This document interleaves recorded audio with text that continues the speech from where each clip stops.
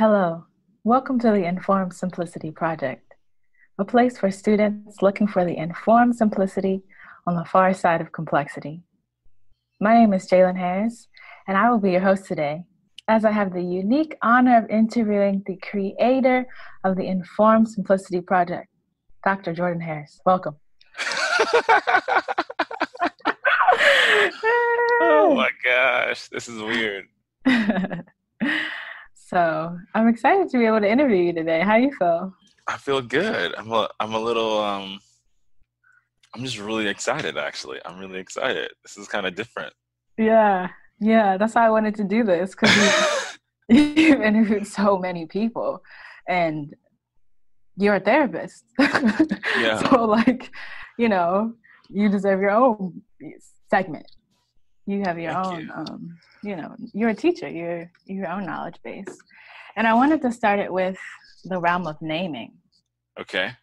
So for your listeners who have been following for a long time or just listening for the first time, tell us a little bit more about how you came to the name of the Informed Simplicity Project. Informed Simplicity Project. Yeah. ISP. I think we all want ISP. Well, I want ISP, right?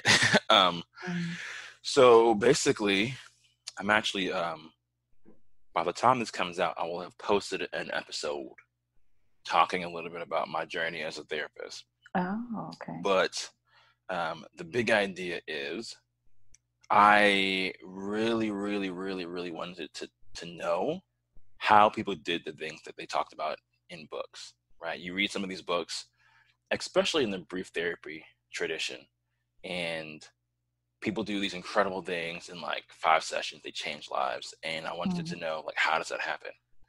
And basically what I came to was that, so then I studied lots of people who said that they could do what was written about in books. And a lot of it was very simplistic. It was very childish. They didn't I don't think that they understood what all of the dynamics that happened that went into these interventions to make them work. And what I eventually came to was, when you look across fields, the people who are high level in any field, they what they do appears simple, but it's the informed simplicity of having a deep understanding of their field. So there's a quote, I think it's by Oliver Wendell Holmes, who I don't know who that is, but I heard about it from Adam Robinson, and he says, I wouldn't trade anything for the simplicity on this side of complexity, but I would trade everything for the simplicity on the far side of complexity. Say that one more time, please. I wouldn't trade anything for the simplicity on this side of complexity, but I would trade everything for the simplicity on the far side of complexity. On this side versus the far side. Yeah. Okay. Yeah. So like an example of that would be,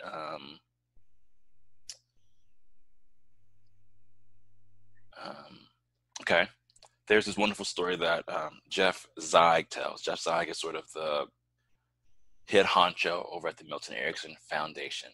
And Erickson was the godfather of half of family therapy, the father of modern hypnosis, a psychiatrist, a psychologist, like just did crazy, crazy stuff.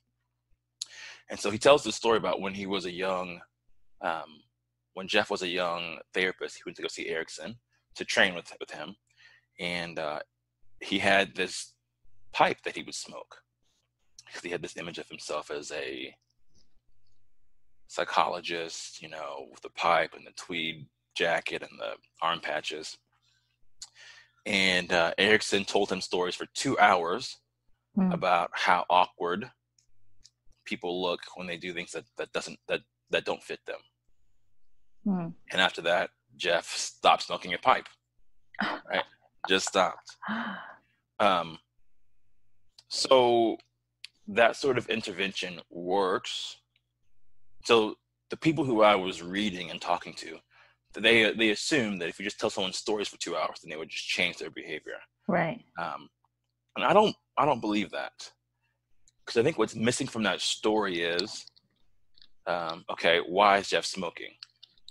He's smoking because of how he sees himself, which is different than people who smoke for anxiety, to relieve anxiety, right? Mm-hmm. You also have the power dynamics between Erickson and Jeff. Jeff is already coming to him, right? So he's going to be much more engaged in a process. If a client comes off the street, you tell them stories for 2 hours, they're going to say, "This is ridiculous. This was a waste of my time. Like, Yeah. I'm not going to come back." So there are all these other microdynamics that go into any intervention that make it successful. Mm-hmm. But when people weren't talking about that, I found myself asking why. When people weren't talking about that, they didn't know how to pass that on to me, and so a lot of the things I was doing like weren't working. Right. So yeah. Because context is everything. Because context is everything. Heard. So I guess we can just cut the interview short because you've answered all my questions. I'm kidding. But yeah, so that's how you came up with the name of the Informed Simplicity Project. Yes, because I would do things like that. I would tell people stories for an hour, and either they wouldn't change, or they come back, or they wouldn't come back, and I'd be like, "Why is this not working? I've read the books, I did the technique. Why is it not working?" Right. And it was a childish simplicity, Mm-hmm. and that led to me sort of really thinking through, okay, what do I need to know to really do what I read in these books? So I want to backtrack a bit I'm still in the thinking about names, right? Mm-hmm. So Informed Simplicity Project used to be named Behind the Mirror. Mm-hmm. And was that a shift in model for you as a therapist? And then you also, as a person, used to be just Jordan Harris, minus the just. We didn't need that, but all lay people have this implied just. But those of us who are doctors, like I'm not a doctor, but as a doctor, you should give an intro for yourself. I don't think people know who you are either. So I am the last born of the Harris children trilogy. Book 1 is Jordan Harris, who transitioned into Dr. Jordan Harris. Book 2 was Justin Harris. And now book 3 is Jalen Harris. I am a poet. I'm pursuing a graduate degree, a master's in fine arts and creative writing and design. So I'm also a designer. And I'm an educator. I teach writing composition at the University of Baltimore, where also I'm a student. So that's who I am. Those are, in this book of my body. But I'm interested in how you transition from Behind the Mirror to Informed Simplicity, and your journey also into becoming a doctor. Like, what brought you into therapy? And why did you stay for so long? Yeah. Where do you want me to start first? So tell me about, I'm still on the name of the podcast. So tell me how you shifted from Behind the Mirror to Simplicity. Yeah. So Behind the Mirror was the initial name of the podcast. And in family therapy, there's this tradition of sitting behind a one-way mirror and watching other people work, especially in your training years. And I shifted out of that very practically, because I wanted to grow the podcast, and the name was taken. Oh, okay. So I was looking for a new name, and I was also asked by a friend of mine to give a training. And so when I was preparing for the training, I was basically synthesizing everything I'd learned in the past 6 years about therapy. And what I realized was the question that I had been asking myself for the past 6 years is, how do I do what was read about in the books? And so I gave a practice training, a huge part of my learning process. And I think the learning process is doing, getting feedback, and repeating. I think we think way too much. And that's I mean, I'm definitely one of the people who thinks way too much, but so I think doing is very important. And when I was doing, so I went to give the presentation in a shortened form as practice for the training that I was giving. The quote that resonated the most with people was the quote from Oliver Wendell Holmes, which was also a quote that resonated with me, you know. And I said, there's something here. There's something here. People want to know how to be really good at what they do. Nobody wakes up in the morning and says, maybe I won't change a life today. Like nobody says that, right? So when I got that feedback, I said, okay, I have the name.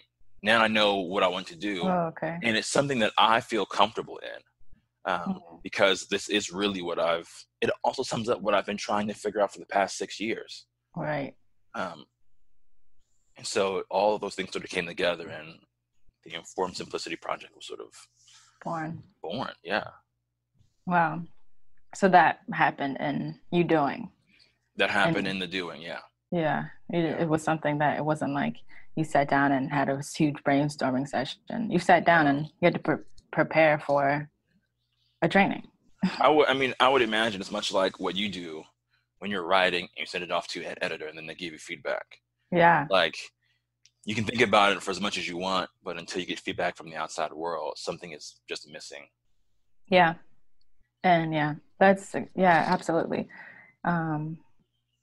Audience impact and response is a lot of how my work is developed. And also dreaming, sleep, rest, like being outside of the question that I'm trying to answer. Yeah. Time away from it. Or exercise, like doing other things, Yeah. And then in retrospect, I'm like, oh, it'll hit me, Yeah. Yeah. So how did you stumble into marriage and family therapy? Or how did you get into marriage and family therapy? Because I know you stumbled into it, so that was I did stumble into it. Yeah, that's a crazy story as well. So I was in Papua New Guinea, which is on the edge of the earth. When was this? 2011. Yeah, okay. I got a scholarship. It was a scholarship. I was a McNair scholar.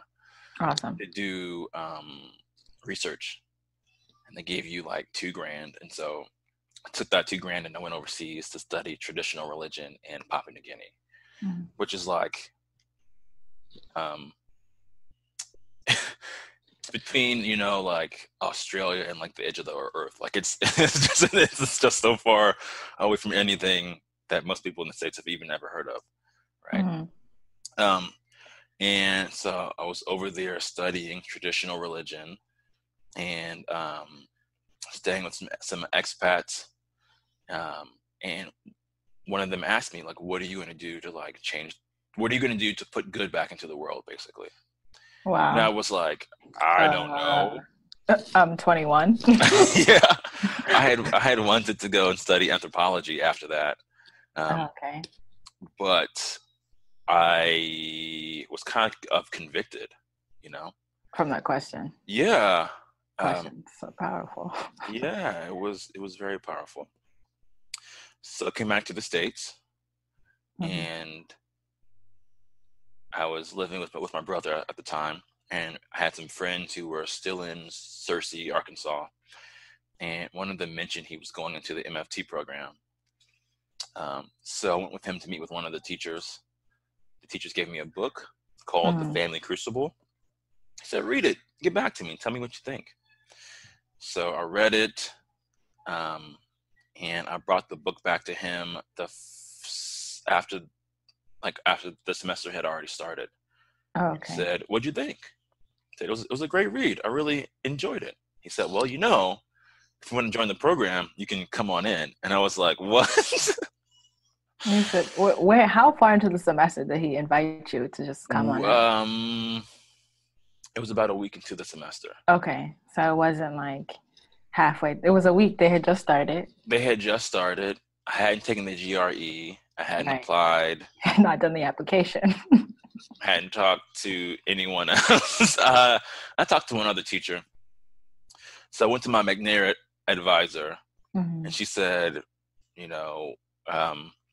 well, I don't know about that program, but there's a professional counseling program on campus that I can get you into if you really want to do this. You should talk to them. So I went and talked to that lady, the head of that program. She said, yeah, we'd be happy to have you. Just show up on Monday.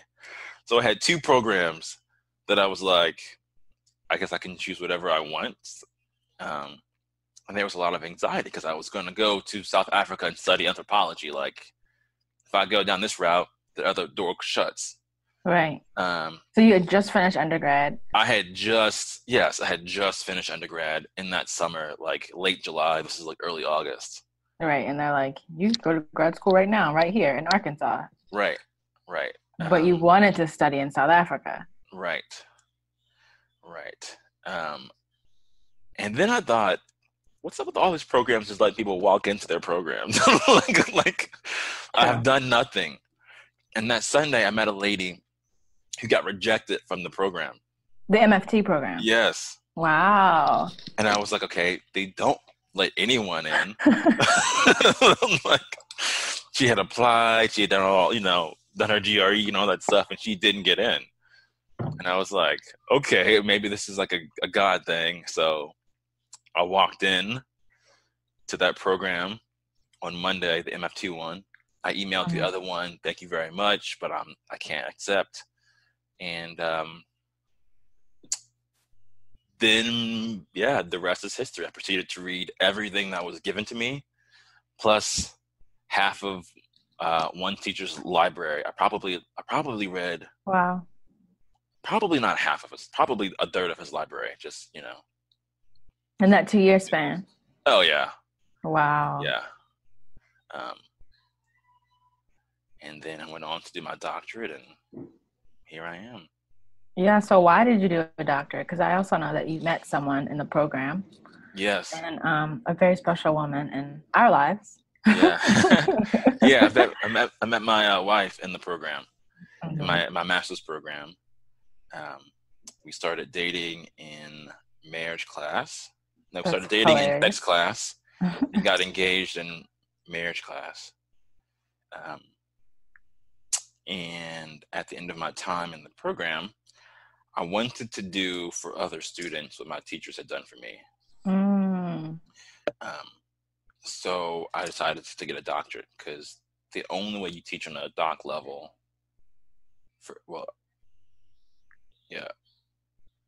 if you want to teach in a MFC program, it's helpful to have a doctorate. You don't actually need it as much as I thought you did. Okay. But it's helpful to have the credentials. Right. And my program was very centered on the person of the therapist. And having read a third of my professor's library,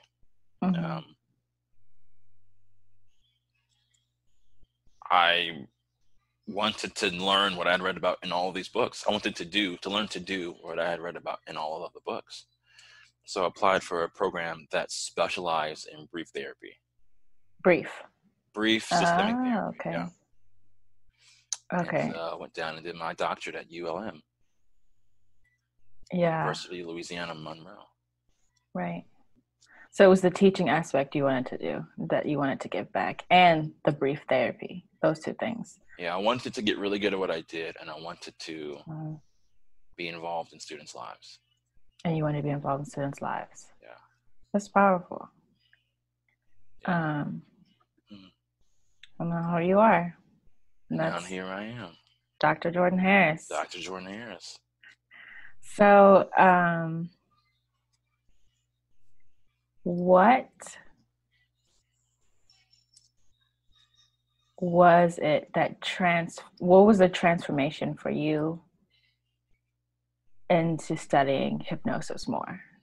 Like, what models did you start out using? And then how did you become the dude who goes on scholarship to hypnosis conferences and teaches people and certifies people in hypnosis? Like, so the teacher who I read a third of his library was a member of ASH, the American Society of Clinical Hypnotists, Okay. and had basically trained and learned hypnosis for a very long time. Wow. And to me, it was such an alluring part of the field because brief therapy comes out of the work of Milton Erickson, who was the godfather of the field. Of MFT and hypnosis. Yeah, I would say he's like the god. He's the grandfather of. So if you look at family therapy, it can loosely be divided into two parts of the field. You had the brief people over in like California, and you had the more in-depth people who were over in, I think they were in like Philly, Washington, DC, those sorts of areas. East Coast, West Coast divide. It really was an East Coast, West Coast. East Coast was all about like, let's take into your family of origin. Okay. And then West Coast was all like, let's solve this 4 to 10 sessions and be done. Wow. And I was really enamored with the West Coast people, partly because they were helping people very quickly, but because they talked a lot about paradox. And what they were doing seemed to me to be the same sort of thing that people like Gandhi and King were doing on a societal level. Right? In my opinion, Gandhi and King were doing things that appeared paradoxical but were really brilliant. Right? Like they appeared almost stupid, but they were really ingenious. And then I hear these brief therapy stories on an interpersonal level, and I'm like, they're doing the same thing. It's just what level are you working at? And so to understand them, I started reading a lot of the hypnosis literature. And that's how I read about a third of that teacher's library, just because he would just feed me books. Wow. So it was in your MFT program when you got into hypnosis. Yeah. So pretty early on. Like, yeah. Oh, yeah. It's definitely, foundational, I guess, for me. Foundational for you, which isn't true for a lot of people. Like, a lot of people start out in different models, I assume, and then they go into like trance, like later on, you know? So it's interesting that was like foundational for you. Yeah. I hadn't thought about this, but I think some of this is how the program was set up. My sense of a lot of programs now is that they don't go deep into any model. Everything is sort of a skim of different models. And so I think my program, because we went deep into different models, that gave me the opportunity to go deep into hypnosis. Oh, okay. And so I think that's a structural difference probably that gave me a gift that I couldn't have had otherwise. I mean, I remember this, I hadn't thought of this in years. I remember talking with a guy who went through the LPC program, the other program on campus. So the one that you emailed them and said you're not going to go to. Right. Okay. So I'm in the MFT program and he's in the LPC program. And we're talking about class and whatnot. And he said, yeah, I studied the MFT models. I said, you studied the MFT models? He said, that's 2 years of study. He said, yeah, we had a course on it. I said, you had a course on the family models? Yeah. What did you learn? We learned all of them. Like, what are you talking about? Like, what are you saying right now? That's what I'm thinking. It's like, solution focus and like all the other models. I'm like, I don't know what you're talking about. There's no way you could have studied all the family therapy models in one course. Like, right. But you can if you don't go deep, you know. Right. Absolutely. So it was a bizarre sort of like, you don't know that you don't know what you're talking about. Right. Especially like the context of how the information is being presented to you. You're like, we're going to study the MFT models in this unit. So you think I studied them. Yeah. You don't actually know because. Yeah. So what is hypnosis, Jordan? Yeah, hypnosis is That's a great question. So I'm going to say this, and a lot of people are going to be mad at me who study hypnosis. Hypnosis it's not a model. Okay. It's a way of working. It's a modality. And what it allows you to do is focus attention. Hypnosis is just, I think it's everyone who studies the field says that it's actually a really bad name. Wow. A better name is monoideism, like one idea. Because if you have because what you're really doing is helping people to focus on one thing at a time. Every day when you're walking around, your mind is focused on 8 different things. Right. But if you're going to work with hypnosis, you're working to focus attention.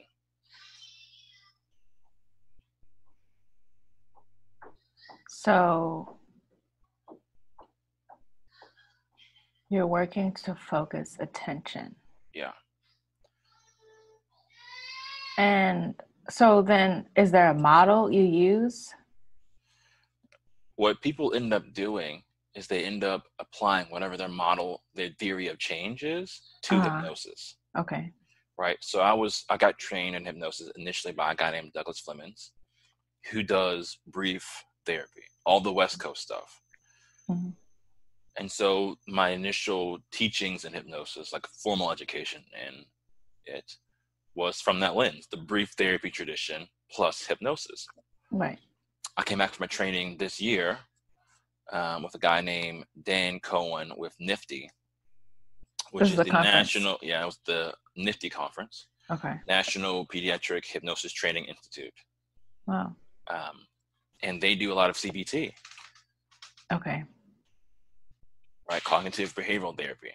Mm. And so they use hypnosis for that. So people end up using their model of change to enhance. People end up using hypnosis to enhance whatever their model already is. Mm-hmm. So how would you define the model that you use? The model that I use is most closely related to emotionally focused therapy. And basically my theory of change is that if you can sit with your pain and have compassion on yourself, mm-hmm. then you win. Mm. That's the whole idea, because what happens in my opinion is people get down on themselves, right? Yeah. Something happens, they stereotypically take a drink when they've been sober for 10 years and they beat themselves up, mm-hmm. right? Because I've messed up 10 years of sobriety down the drain. Right.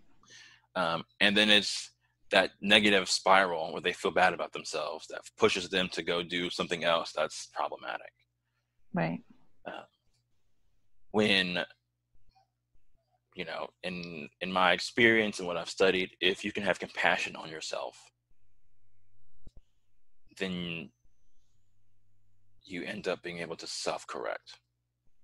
Mm. So that's my theory of change. In relationships, it's the same. When you can drop into your pain, name it, and share it with your partner, and then receive comfort from them,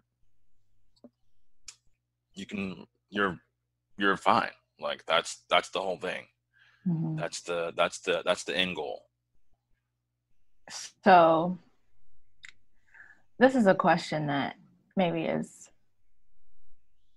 broad, but would you also, I was going to ask you, like, what would you classify a healthy person as?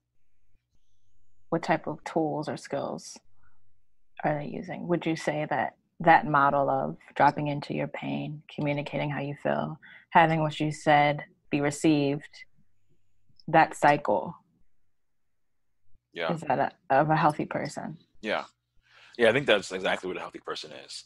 I think people sometimes think that if they're healthy, they won't feel pain. Right. Or if they're healthy, things from their past won't come up. Mm-hmm. And I think the reality is, like, I used to work at a senior care psych ward, Mm-hmm. right? Wow. So I'd have people who were, the first day I showed up, I had a guy who was in World War II. What? Right? Yeah, the first day. How old was he? I guess he was in his 90s. Like he was Wow. a World War II vet, and he, you know, so I was doing a group, and I come in and I say, okay, tell me, what was your favorite job you ever had? Mm-hmm. And he's like, favorite job? Back in my day, you didn't have favorite jobs. You just did whatever you had to do. Matter of fact, I was storming the beaches of Normandy when your lot was back home sitting around. And I'm like, actually, my lot wasn't born. You know, my lots we were not born. Like, we were not sitting around. Also, like historically. Yeah, that's also. But what I learned from these people was, if you're blessed to live long enough, you're going to have heartbreak. Absolutely. You're going to have pain. I'd ask questions like, how many siblings do you have? And they say, alive or dead. Like, oh wow, that type of, yeah. You know, and so Right. pain is gonna come, right, and it's gonna hurt. Mm-hmm. And some pain you can get over, you can move through, Mm-hmm. and some pain you won't. I don't know if you died, if I would ever be the same. I think I might always be a little sad about that. You would always be changed. Yeah, exactly. Yeah. And so I don't think that the idea is that we'll never feel pain again. I think the idea is that when it comes, how do you relate to yourself?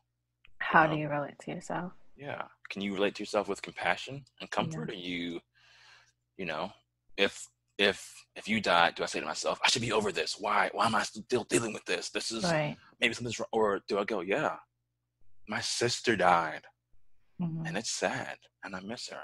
And forever. Yeah, so. Right. That's what I think a healthy person is. And the more you can do that, the healthier you are. Are there ways that, so you as a facilitator, as a therapist who meets with people, are there ways that you are giving people skills? Like, is there a way for me to practice EFT trance with myself? Is that what you do in session? Like, what are you doing in session? This is my question. That's a great question. What do you actually do? Are you giving me the skills, or are you practicing the skills on me, and then later on, and and there's a change that happens in session, or later on, I'm able to model that for myself? Maybe those are two different questions. What are you doing in session, Jordan? Yeah, I mean, I think that depends on which session. Okay. In general, what I'm doing in session is I'm trying to get you to drop into your pain, and then have an experience where you give yourself compassion. That's the main goal. So if you were my client, right, and you said, my brother died. If you're in my office, there's probably some way in which you're trying to get out of your pain. Maybe you're smoking. Maybe you're watching movies all day, right? Maybe you're so exhausted you can't get out of bed. I don't know what that is. But there's also some sort of internal process that keeps that moving, right? So if I were to say to you, so your brother died, what's that like? You might respond, well, it's not really that big of a deal. I mean, we knew that he was sick.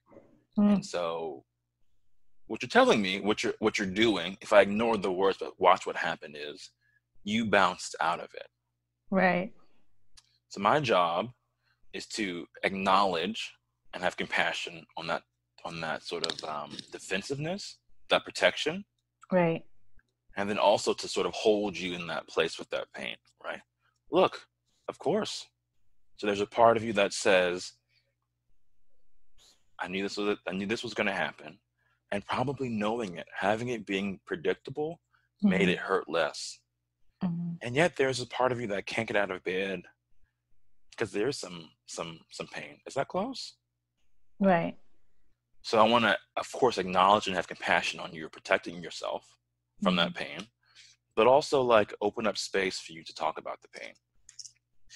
And then, you know, once you can do that, so you say, yeah, I guess that is true. You know, I might say something like, when you think of yourself, you know, and that part of you that holds that pain, what do you say to her? Yeah. You know, and what I'm listening for is, it's okay. What often happens is people say, I just tell her that she's got to get out of bed. Like, it doesn't matter how she feels. She's got to get out of bed. So then my job is, okay, let's explore why she is in bed. So her brother, who she's known for 20 some years, is gone. Who did she talk to about this? Oh, she can't tell anyone. She can't tell anyone about it. So not only is she dealing with this pain, but she's dealing with it all alone. Right. What does she need to hear? Being all alone in the middle of this pain, the only safe place for her is to sit in her bed all day long. Right. What does she need to hear? And hopefully you can respond to her with some compassion. So that's a brief synopsis of the bulk of my therapy. That to me sounds like EFT. It's very, yeah. There are a few things I do that I don't know if people in the EFT world would say are congruent with their model, but the majority of it is, yeah. So where does the hypnosis come in? Yes. So I use hypnosis primarily. So I've also thought a lot about how do you structure therapy? Yeah. And so I typically don't use hypnosis. How can I say this? Okay. I don't use hypnosis as a model. I don't think it makes sense. Right. But because hypnosis is a set of tools for focusing attention, what that also means is that hypnosis is really something that happens every day. Right? If you're listening to this podcast now and you are enthralled, you're technically in a trance. Because we have sonorous voices. I just want to point that out. Yes, we have the most. Yeah. And so what that means is that, you know, if you look through the lens of hypnosis, there are all these fancy words for things that are really everyday things, right? Your phone focuses your attention. Absolutely. If you've ever been lost in a Facebook hole or a YouTube tunnel, then you are quote unquote in a trance. These things are all normal things.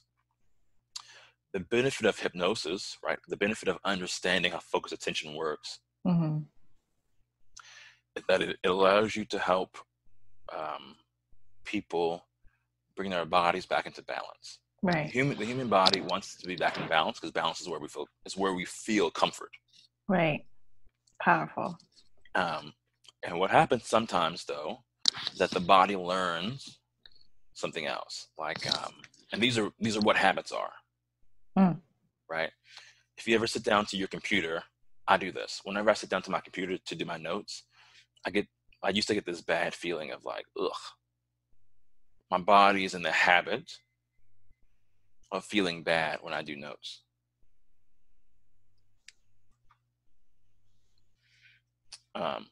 What are notes? Notes for like my clients and stuff. You're just like taking notes about the session after. You have to, yeah. After each session, you have to do notes. Okay. For insurance most of the time. Okay. So my body is in the habit. So what I do in session 3 typically is I help people change some part of their experience that's a habit, if it's helpful to them. And that's where it comes in. Yeah, it's kind of a technical question. It's also hard to answer because I don't technically use formal hypnosis with people most of the time, but I don't think it's necessary. Mm. You don't usually use it in session, but so when does it come up for you? It mostly guides how I Structure. interact with people, Mm. right? So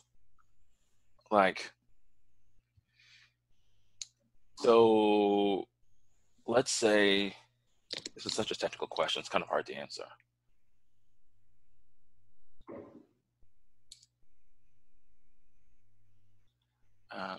Okay, I'll give you this example.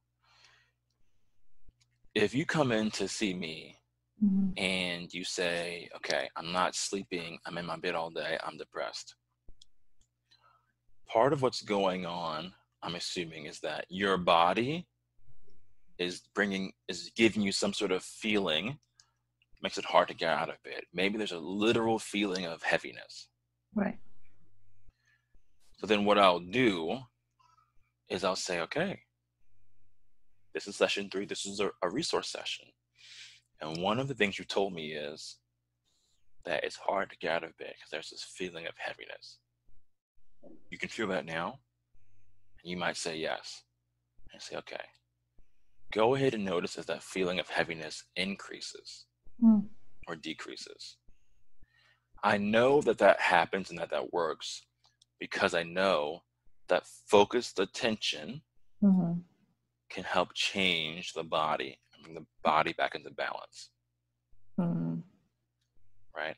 So part of what you're telling me is this thing of heaviness is taking up so much of my energy and my attention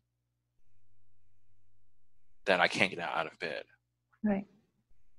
But if I understand that that's where you are, and I understand that focused attention can change things, I'll just ask you to change it. Right. So I don't technically need to do a full induction 90% of the time. It's just unnecessary. Now, there are certain issues like bedwetting or asthma, where if I was working with a kid, I might do a favorite place induction. I might have them imagine being in their favorite place. I might do that for 5 to 10 minutes. But for the majority of the things that people experience, I don't find it necessary to do a formal induction. Wow. It's very interesting. Very, very interesting. Yeah. So I'll give you an example. This sounds so crazy, but like it's really normal. Okay. So a few years ago, I was working at a drug addiction place, and I was doing my intake. And this guy comes in, he's talking about all this stuff, and we have a pretty good relationship. And he says, I haven't slept in like days, and I feel like I'm crawling out of my skin. I'm like, wow, that sounds miserable. It's like, yeah, it's like my mind just will not rest. It just keeps going and going and going. It's like spinning and spinning and spinning. And so where's all his attention? Everywhere. It's in a circle. It's in the circle. It's this high energy thing. It's spinning and spinning and spinning. That's focus. That's pulling a lot of his focus, right? It's coming out of his body. It feels like it's coming out of his body. Absolutely.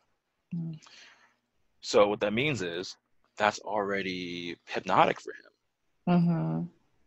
So what I say is, I have a buddy who tells this strange story about wolves. He says that wolves have this thing where after they've been out hunting all day long, they come back and some of them are still amped up, and they need to be. They need to be in order to protect themselves from outside predators. So what happens is 1 or 2 of the wolves will pace around the perimeter all night long, pacing back and forth in this circle, in this rhythm.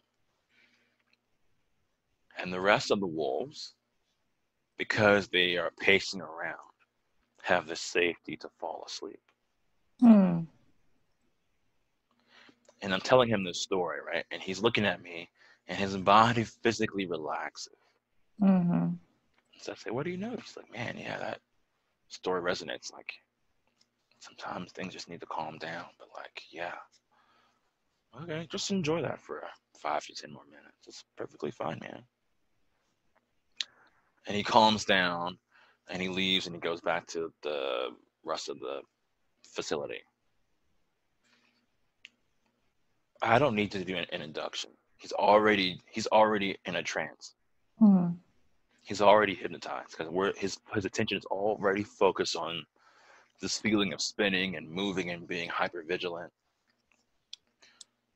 I just need to help him use it in a way that's compassionate. Right. So that's a real, okay. Is this a story you thought of on the spot That was a when in that story. session? No, that was a story that Douglas told me when I did my hypnosis training with him. So you do use stories. Stories are, the role of stories are important in trance work. I use whatever I need to guide focus attention Use whatever you need to. for compassion, towards compassion. Mm-hmm. I'm just really impressed that this came to your brain at this time. You know what I mean? That you could recall this story about wolves. like that it just seemed too relevant. Like, where did you access that? I'm like, did you make that up? Like, was it really a friend? Like, but it just came to you, and that it just came to me. Yeah. Well, I think it's like any sort of training. If you train at it, then you can do it. If you don't train at it, you can't do it. And do you feel yourself, because what I'm hearing is you've worked with elderly people, you've worked with people who have substance abuse, who are dealing with substance abuse, you've worked with people who have some type of psychosis. Like, you work with a lot of different populations of people. Are you seeing patterns across these populations? And that's also why you're able to access certain stories or methods like pretty quickly.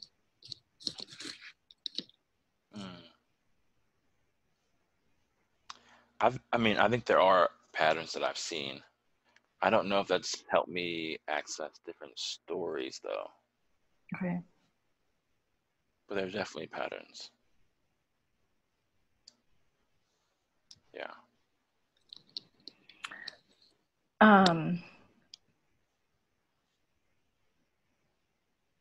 I'm really interested in your sessions because I had an experience with you earlier this year. I don't know if I have told you. It's just something really weird happened. I came to visit you in, like, I think it was February. It was your birthday. Mm-hmm. Mom and I came to visit. And you were like, let's do a thought experiment. And I did not think of that as, oh, my brother is about to hypnotize me or whatever, right? Like, right. It wasn't until like months later when I was telling someone about the work that you do. And someone just asked me, I just said, my brother, his focus is in hypnotherapy and he uses EFT as a model, blah, blah, blah. And they're like, has he ever hypnotized you? And I was like, no. And then I stopped. I said, wait, what? I was like, has he? I had to really think about that question. Because I hope you probably remember this, but you took me into the garage of your house and you sat me in a chair and we thought visually about the past, present, and future. Right. And at the time, I'm just a little innocent, like, yeah, my brother, yeah, he's taking me he's like, he wants to practice something. I'm like, yay. But after this session, I don't know how long we were in there. It was like I felt a type of integration. I felt like before that time, because I've had so many lives, I've lived in a lot of different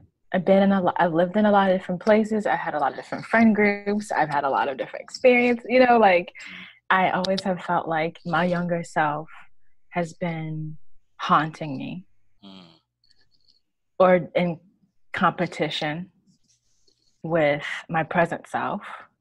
And my present self is unsure of where my future self is taking mhm, this journey. But during that time of us visually, you asked me, where is the past, present, and future for me? Like physically, like where do I see them? And how do they feel? Or something along the lines of that, right? mhm. And after that, and it was such a, and I'm trying to figure out, did you see a shift in me? Because when I hear you talk about sessions with your clients, there's always a moment where you see someone calm down or relax or their eyes get bigger. You know, like there are cues that you're looking for. Mhm. Um,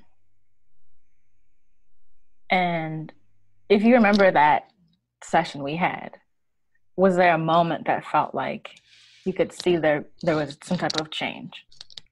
I remember that. I don't remember any cues from that. Mm-hmm. Um, Not that there weren't. I don't think I was.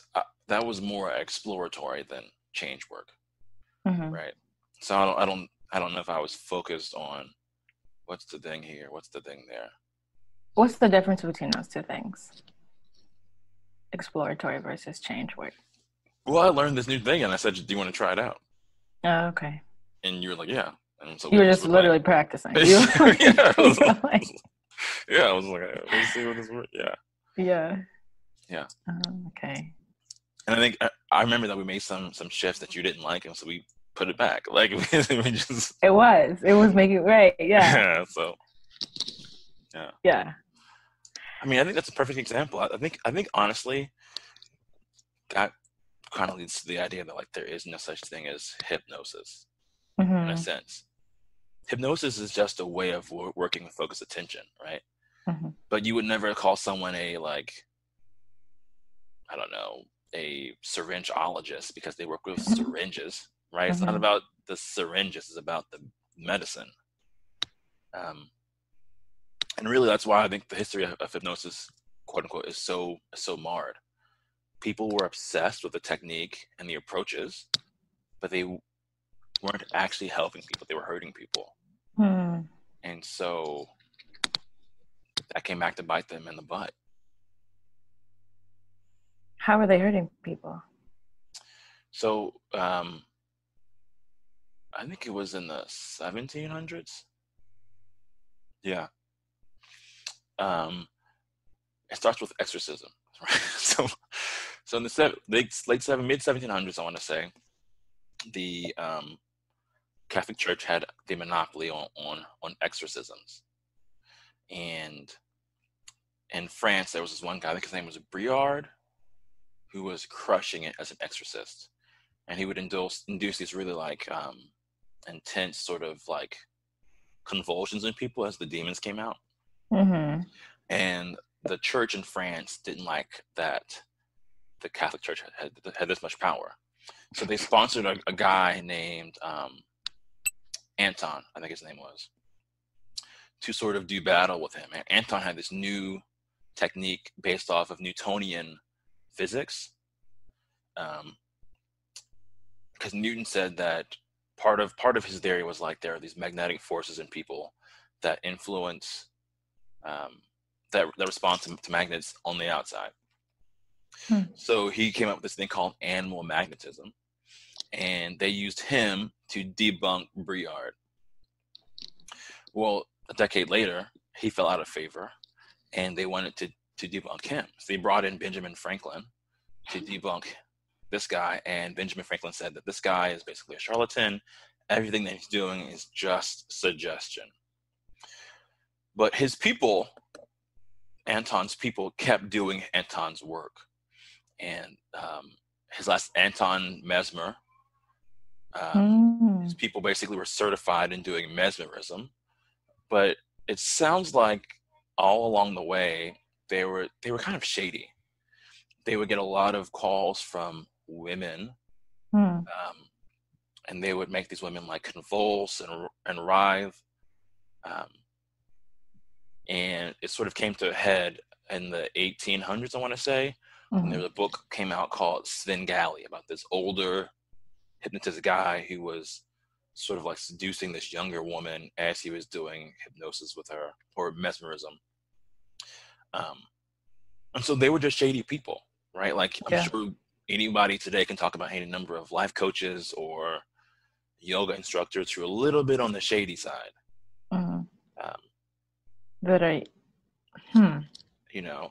And what came out later was a lot of these women, like the vast majority of them, had been victims of sexual abuse, but we didn't know what that.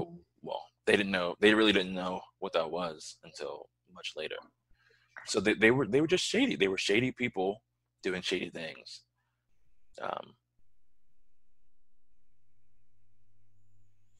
But yeah, that's not. Yeah. But I mean, you can do shady things with anything, right? Right.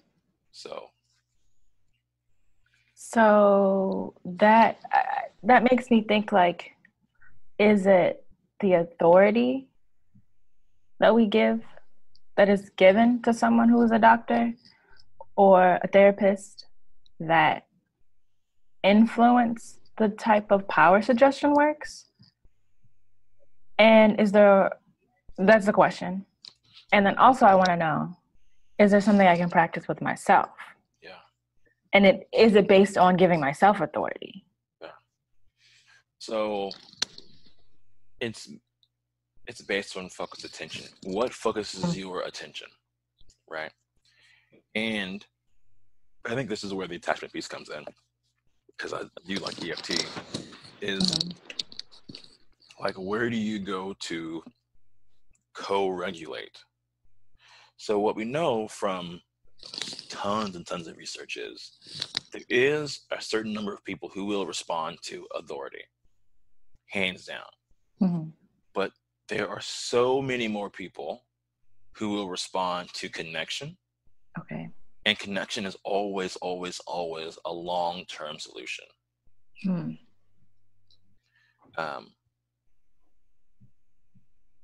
So the more power, I mean, there's everybody, even like hardcore people, like the people who interrogate hostages, or FBI people who negotiate. I mean, people in law enforcement who negotiate with, who interrogate terrorists. Yeah. People in law enforcement who negotiate with hostage takers. Like, they are also using empathy and connection-based techniques. Right. Because they're just the more powerful technique. Right. So, but what happens is the small number of people in the short term who respond to authority, they usually look more dramatic, so they get more attention. Okay. Does that make sense? That does make sense. So the authority piece is not as strong or transformative or powerful as connection. Not at all. But it just, I mean, if you can quote unquote make somebody writhe on the ground, then it looks more fancy, even though you're not actually doing better work. And is the change as long term? Well, that's the whole history of the field, is like, for some people the change has worked, for other people it hasn't. And they don't know why it's so inconsistent. And it's because the method, their end goal it's a short-term weak end goal. It looks strong, but it's not ultimately strong. It's very weak. It's just brittle. And are there techniques that you use on yourself? Yes. So basically every day I do a meditation, 15 to 20 minutes. And what I do is, there's 3 different things that I do. One of them I talked about earlier on the podcast with Connie Ray Andreas. She does this process called the wholeness process. And before she invented the wholeness process, she invented this process called core transformation. I do both of those at times. The thing I've done the most recently is a variation of breathing mindfulness, right? Okay. So what I'll do is I'll sit down, close my eyes, I'll just take my time to settle in. And I'll have my phone set for 15 minutes, 20 minutes. And I'll just notice what feels good in my body. Okay. And I sit with that. And every so often, an image or a memory will pop up. And if it's a memory that's emotionally charged, what I do is I give myself what I wish I would have had, what I needed in that situation. Yeah. So the other day, this random memory popped up of something stupid I said when I was in college. Mm-hmm. It's pretty random. It was so random. And so I just went back to that memory, stayed with that, and I apologized to the person. Wow. And I just noticed how that felt. And then I just went back to feeling whatever feels good in my body. Mm-hmm. And then, wait till something else pops up. Occasionally there'll be something throughout the day that I go, that's a button for me. And I'll bring that up in your meditation. my meditation. So you do it at the end of the day? I do it at the beginning of the day. So I'll save it for the next day. Okay. So that's what I recommend. Or, listen to Connie Ray's stuff. She's brilliant. It's really interesting for me to hear you talk about your journey, because a lot of this year has been a year of transformation for me. Mm-hmm. And it started with swimming. Mm-hmm. And a lot of the things you talk about are how I think about how I've experienced in the doing of swimming. And I took an adult beginner swim class last year this time, first semester, 15 weeks, 2 hours each week, a group of 23 to 80-year-olds, Black, white, Indian, East Asian, like all races, ages, genders. We were just in the water together, right? And it was a time of fear. I was really scared about learning how to swim. But being in an environment with people who didn't know, who were also older, who were just doing this for the first time, was really empowering. And you also put me onto total immersion swimming. Yeah. Terry Laughlin. Mm-hmm. And his whole swimming philosophy is a life philosophy. It is. It really is. And it's not just in text, but it's in doing, because I started reading. I listened to the podcast with him and what's the other guy? Oh yeah, Tim Ferriss. Tim Ferriss, yeah. Terry Laughlin and Tim Ferriss have a wonderful podcast just before Terry passed. Yeah. It was like wild. It was like the last interview this guy ever did. Like, and his whole thesis is to create less drag in the water. How can we swim like fish? And that's a life thesis. How can we have less drag in our lives? And the time that I've spent reading that book and essentially teaching myself how to swim, I had these skills and a confidence from that class, but I didn't have the technical knowledge, and I didn't have the thesis of fish like swimming, creating less drag. The water was a place where I would go and meditate, where I would be in trance. And at first it was, how can I survive the situation? I'm scared. I got to get from this side of the pool to the end of the pool, from 3 feet to 12 feet. Yeah. I feel like I'm in a very surveilled environment. There's someone on a tower as a lifeguard, and there's a bunch of like older white men who are just going at it in the water, right? Who seem highly proficient. I've just learned the skill. I don't even know if I can make it to the other side. I'm not doing laps plural. Like, how can I survive, right? And what do I need to hear to survive? Which I hear is a part of how you are using EFT. What do I need to tell this person or say to them so they know that we're here right now? This is how you feel, and what do you need to hear to survive? And so as someone who has come into swimming and had to tell myself what I needed to hear to get from one end of the pool and back again. And after, it wasn't just survival, but it was living. I no longer felt like I was like in a state of constant survival. Yeah. It became like, what is the water teaching me? You know, but also reading Terry's book and knowing more about the structure of swimming. And there at the beginning of this semester, I went to the water and I realized 5 things that the water promotes and has become values for me in my life. First, in no order, but balance. You have to be able to balance in the water. Simplicity.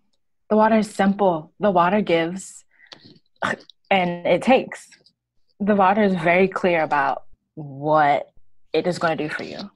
The water is constant also, right? And effective fish-like swimming is simple.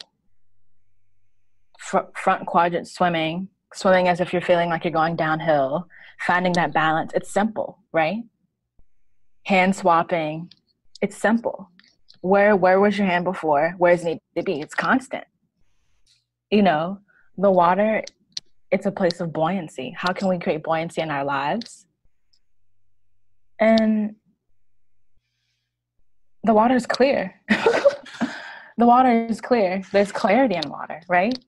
And it's not just like a philosophy of being a swimmer, but it's also a philosophy of how can I be as healthy as a person, as I possibly can be for myself emotionally. How can I communicate those things, and how can I keep those values outside of the pool? How can I be buoyant on land? That is very like Zen. I like that a lot. You know, like the Zen traditions talk about how you can learn everything from anything. Terry also. He's very Zen, isn't he? Very Zen. Yeah. The third principle of Kaizen swimming is love the plateau, which is I think it's some religious, like Eastern religion principle, like right now, he's like, the first few months that you are in TI, you have rapid changes in your swimming. The first time I got into the water after I read a chapter, I was mad at Terry because I was like, yo, he really did break it down for us. Like, I was like, what? My whole relationship with the water changed in one session, right? And that's from reading a book. Knowledge is power. But after that time of like rapid change, you have to love the plateau, where it might not feel like every session you're getting anywhere, but it will create a giant leap forward at some point in time. But that's also true for our lives. Like, you might be in a situation where you don't feel like you're getting to your goal, or you're not as successful as you want to be. But you have to love the plateau in your life. And that's a way of being compassionate to yourself. Yeah, absolutely. And being excited about the process more than the product. Oh, yeah. Excited about the process, not over the product. Yes, absolutely. Yeah. Absolutely. It's huge. I'm going to steal that. Is that yours? That's all of ours. That's the universe. That's the universe. Love it. That's the water. Yeah. Love it. Yeah. So look, when you come and visit me next, I got that book that they mentioned, Mastery. Cool. I'm excited. I just have 2 last questions for you, Jordan. Okay. One is, what are some texts you would suggest me to read? You always give me great book recommendations. For what? That's the question. Trance, hypnosis. 3 books. Because I know you've read so many. Yeah. I really like Douglas Flemison's text of One Mind. Okay. And that whole book is using the logic of hypnosis for change. And Mm-hmm. I think when I first read it, I didn't fully get it. But the more that I've studied this stuff, the more that I'm like, yeah, right. Like, because the book, you don't learn inductions, you don't learn, you know, magic words or whatever heebie-jeebie people think hypnosis is. Mm-hmm. It's all about how do you relate to yourself? Mm-hmm. How do you relate to your issues? And how can you do that in a way that is connecting rather than separating? Wow. Um, it's a brilliant book. That's the first book that I would read. That might be the only book that I would recommend, especially for a layperson. You got to start there, I think. I think in addition to that, I would start a meditation practice. Mm. If you don't already have one, I think back to the beginning of the episode of the interview, doing is so much more powerful than trying to think your way through. Yeah. And then I would recommend reading a paper. I would recommend 2 papers. They're interviews. Okay. One is an interview that Connie Ray Andreas did, where she met with Milton Erickson. Awesome. And one is an interview that Paul Ekman did when he met with the Dalai Lama. Mm. Both of those tell me about that. Yeah, both of those really underscore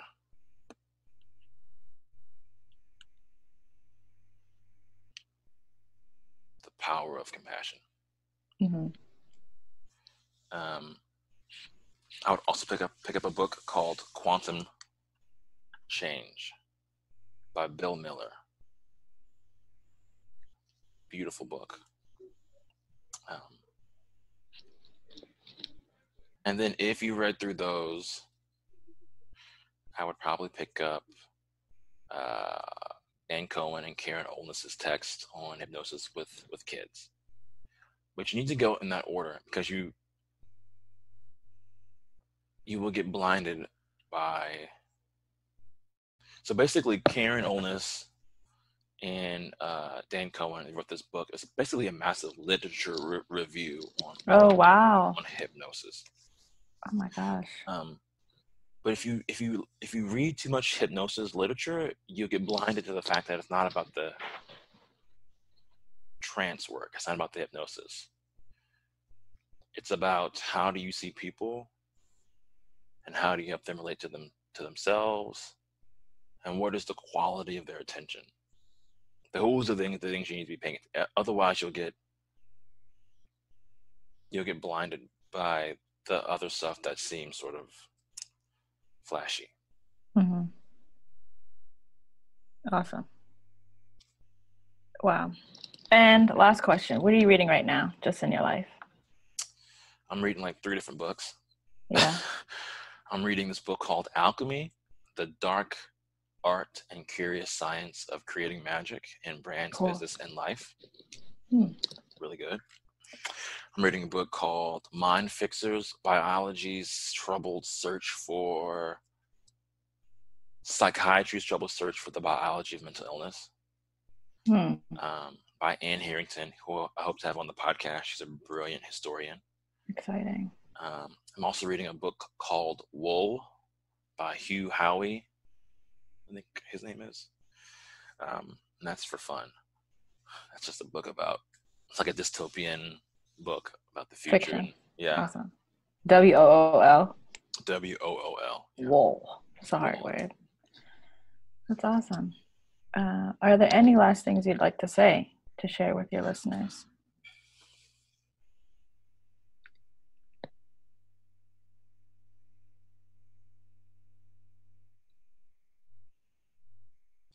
I think as far as, this is a podcast mostly for students who want to be really good at what they do. And I think the one thing I would say to students is, I think that the far side of complexity where you have that informed simplicity is possible, but you have to do two things. On the one hand, you need to be working intermittently, but very, very intentionally on your own process, watching your tapes, thinking about your context, reviewing your clients. I do a brief client review at the beginning of each day for that day. What you'll find is that you will learn through incremental steps. And then I think the other side of that is in your day-to-day life, give yourself some downtime, but also work on being compassionate to yourself and to other people. Because that's the meat that carries everything. If you do those two things, you're going to be fine as a therapist. You really will be fine as a therapist, and you'll also be fine as a human. Wow, it's beautiful. So that's what I would say. Thank you so much, Dr. Jordan Harris. This was fun. Thank you for interviewing me. So much fun. Jalen Harris. A true pleasure. And thank you so much for sharing with us. And also thank you just for creating this podcast. This is an enormous resource. Oh, man. An enormous resource for the layperson as myself and students and practicing therapists, you know?